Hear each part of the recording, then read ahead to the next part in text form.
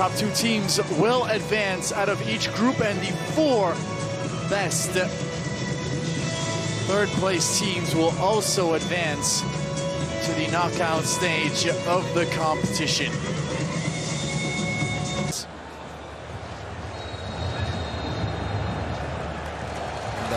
There go the kickoff.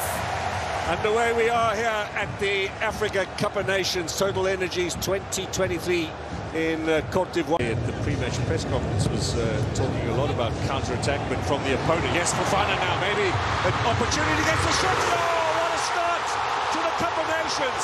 That is a hurler of a shot from Fofana, and we have a goal inside the opening 4 minutes of the tournament.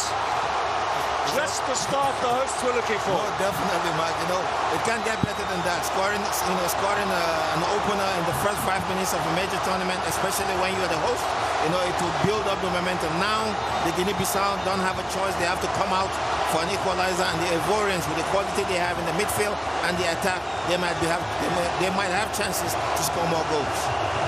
Well, he's been a bit of a controversial figure, Seko Fofana, as far as his commitment to the Ivorian side. Resisted call-up for several years from the national team. He only returned earlier on this year into their colours, but what an impact he's made here. Had a wonderful season in Ligue last year, with last campaign, I should say, with Racing Lens. He's in Saudi Arabia now, earning those petrodollars, but what a strike this is. That's pure class and power and strength from Fofana. Yeah, you can see the strength. You know, he's a strong lad. You know, he's a 6-footer, and you know he's shielding the ball, shielding from the defenders, and you know looking for this. So Ivorian corner, swung in again, header goes over the top. A little bit of disappointment there for Singo. Centre-back partner at Monaco alongside him is Mohamed Salisu, ex-Southampton, now playing in Ligue 1. He's in Ghana's squad for this tournament. They'll be making their Daniel Amakache against Equatorial Guinea, plus 2 matches in Group B, Egypt and Ghana making their entree. Cross inside, not bothering goalkeeper Joko. More touches he can get, the more confident he's going to be. Definitely, most definitely. It's good to see, you know, within 10 minutes we've seen, you know, both teams trying to use the flank. Nottingham Forest, they've got 6 players at this tournament, more than any other Premier League side. Little burst of pace here from Boga inside. And what's the decision? That's one of his quality, Boga, isn't it? You know, he likes taking the ball, running on the, on defenders, and trying to get something in. Need more from the fans. Oof. Challenge from Mauro, play on. Here's Mama Balde with a chance for an equalizer. Shot didn't have the power he was looking for.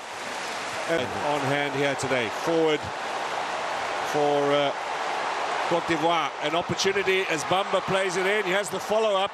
Kessier. Laid back, Seko Fofana! The woodwork denies him. Still they come. It's going to be a goal kick. That was unlucky. He will have got his second goal, you know, of the game. But he did everything right, controlled the ball well, tried to put it in the corner, the same way he scored the first game, but you know, it never turned out. Well, he's a big fan favourite for Fofana, despite a little bit of a checkered history with the Ivorian national side. His exploits in France last season, certainly well covered here in Abidjan, and that's actually an excellent save. That's a beautiful save. It's fingertips. It was going straight in the corner.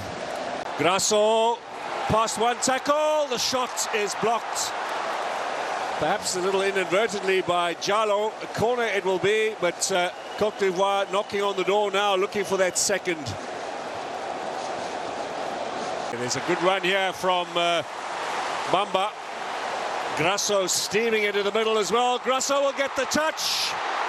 Now, they are claiming the penalty. What's the referee say? We are certainly going to go to VAR for this, I fancy. You know, in each team you need that aggression, and already that person, that player that brings in that aggression into a team, you know, moving forward and, you know, shouting and charging those players. And probably definitely see a different, you know, 45 minutes from the first one that we saw. 2 victories, of course. This is Mane pushing, and Nkada just a little shy of that pass.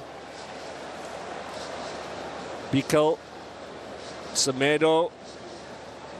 And now Kane will try the shot. Left-footed effort didn't really have the power nor the accuracy that they were looking for. Gets the cross in, does Jonathan Bamba. It falls for Krasso. That is wonderful. Superbly done, and just in time too.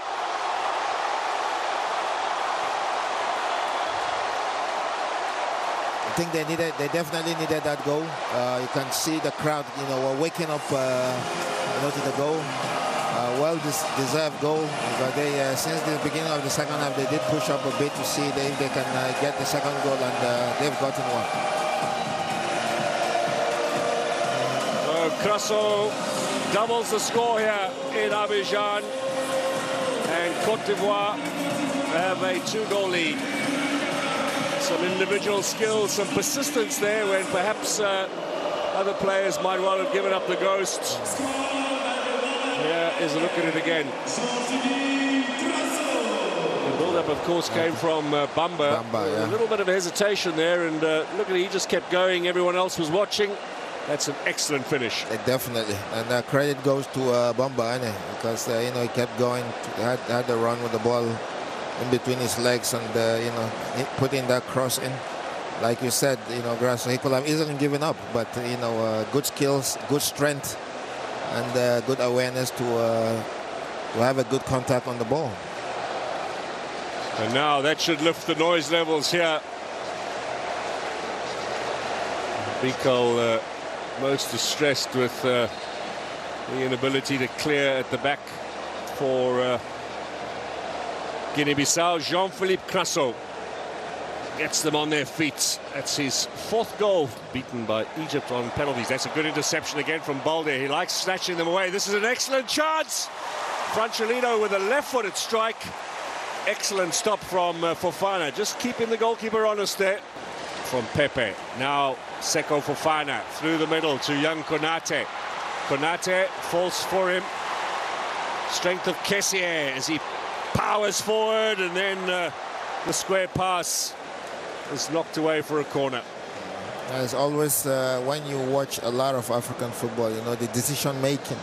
You can see the first pass was supposed to go wide, but it went into the middle, and now, he allows the green shirts. An attacker.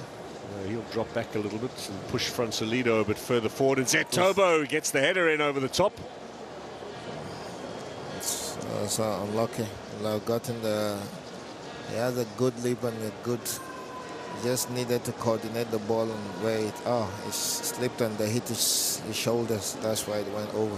Ghana against Cabo Verde at 8 p.m. Nice first touch again from Francholino. Needs a bit of support. Zetobo puts it wide.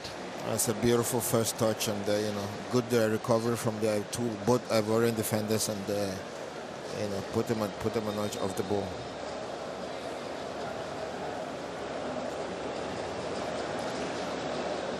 By Wednesday night, all of the first round teams will have played a match here at the Africa Cup of Nations. We'll have a better idea of who are going to be contenders later on.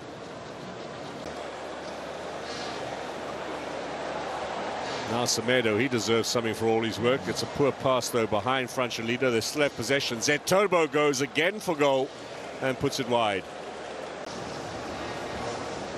Boga, Fofana. Now the chance for Pepe with the left foot. He belts it with some power, but it is well wide a goal. Yeah, he needs to recover his confidence, because he has shown a lot of promise, Pepe, and he just went down. Because he's a player, when he was signed for Arsenal, we expected. Guinea-Bissau player down, and the referees decided that's enough. So, first.